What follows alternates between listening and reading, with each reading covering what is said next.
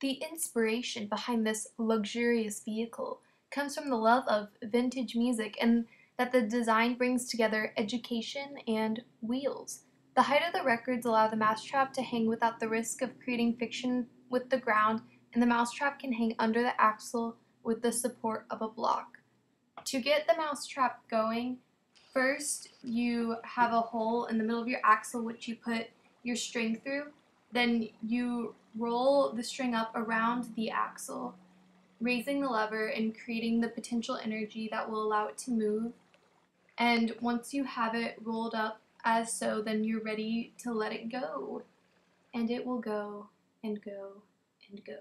Between the wheels and the ground, friction is created as the uneven surface of the ground and the imperfect surface of the wheel collide and cause the kinetic energy of the car to turn into thermal energy. For this exquisite vehicle, to obtain the traction needed to move along the ground surface, the friction between these two uneven surfaces with grooves push back and lock into each other as the records are propelled by the mousetrap, creating traction. To transform the lever's arm's potential energy into kinetic energy on the vehicle, a 30-pound fishing line was knotted to the lever, then run through a hole in the middle of the axle.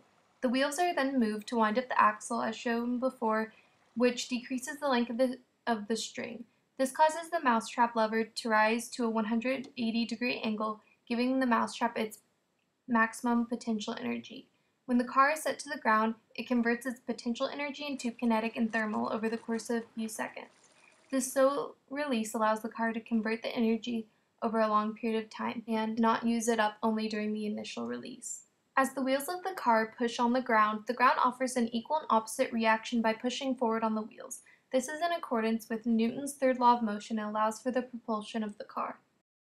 The potential energy stored in the lever, as stated before, is converted into kinetic energy as the lever falls, extending the string and therefore moving the axle and the wheels.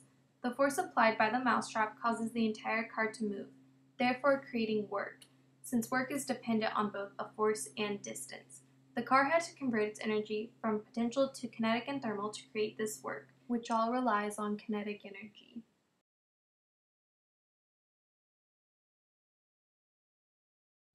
Your dog will probably absolutely hate this Mousetrap car, but it can break dance, jump off your dock, slide, even go on the swing. But the most amazing thing of all, it can go on water. Buy yours today for the low price of just 5 payments of $19.99. Call this number now.